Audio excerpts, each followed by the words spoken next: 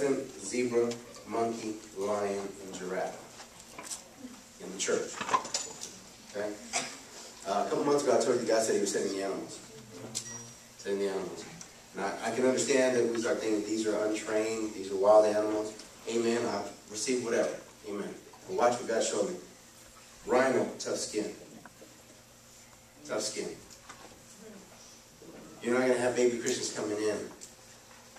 You're going to have people that are coming in that have been wounded and hurt, but their skin is so tough you can't penetrate to the parts you need to get to.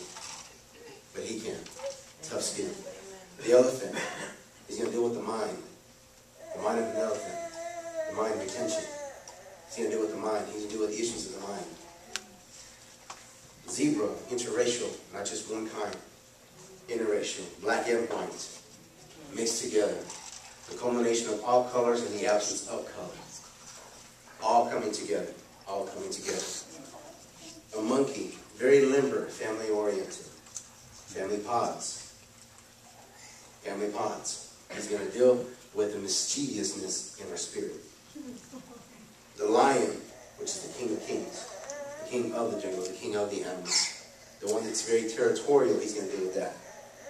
He's going to deal with territories. He's going to deal with the people that think that they're above everybody else. And He's going to deal with those particular individuals in their mind. He'll get to His heart that way.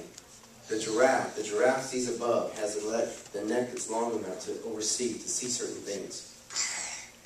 He's going to deal with the people that come in that have a pride issue, that always want to be seen. Always want to be seen. Always wants to see things differently. Always want to be noticed. These animals are coming. But guess what I see also? Is that in this that God is sending people in a desert place. It said the church in the desert. And in that desert, that's where we're dry. Is where we're dry. In the sending, there's also the breaking of the water. It releases. And that we will begin to feel God's presence even stronger in the lives of these people. That's even here in the church today. They're going to continue to come. And if we keep on having visions and dreams, write them down, please. I know God is speaking to a church. I know He is. As He continues to speak to a church, we have to have ears to hear. We've got to listen. We've got to be sensitive to know what He's doing. Because now we can miss it. Amen? Amen? Send the animals. Send the animals. And if they're here, we receive them. I'm one of them. I'm an animal. Amen? All right. Children. Who's going to the nursery in the back? We got children with Miss Kathy. More children. Who's going? Are you going or are you staying?